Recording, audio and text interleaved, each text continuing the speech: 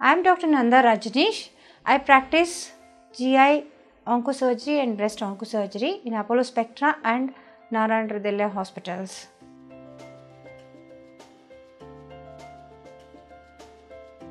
The difference between carcinoma and sarcoma is cell of origin. That's the main difference.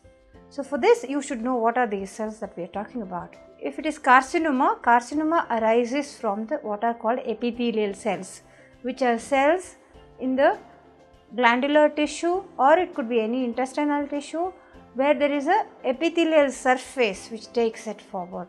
So from these cells, if there is a tumor that is arising, we call it carcinoma. There is another tissue called mesenchymal tissue in the body, which is a supporting tissue of all the organs in the body and all the cells in the body. This mesenchymal tissue, if the tumor arises from this mesenchymal tissue, we call it sarcoma.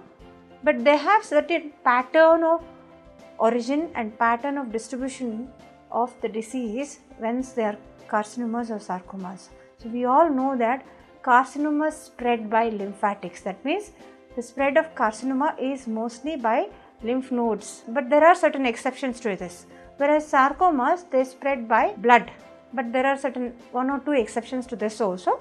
But these are the certain rules and patterns they follow when they start from these particular cells.